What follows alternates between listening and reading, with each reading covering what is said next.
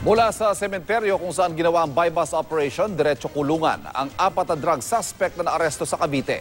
Nakatutok si Katrina Son.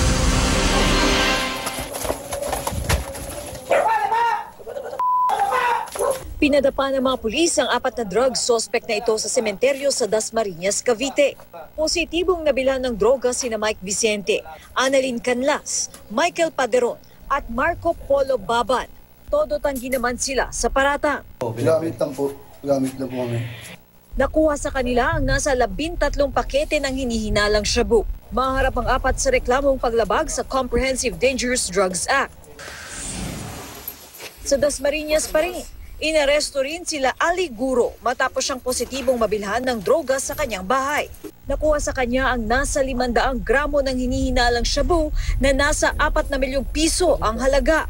Tumangging magbigay ng pahayag ang suspek. Katrina Son, Nakatutok, 24 Oras.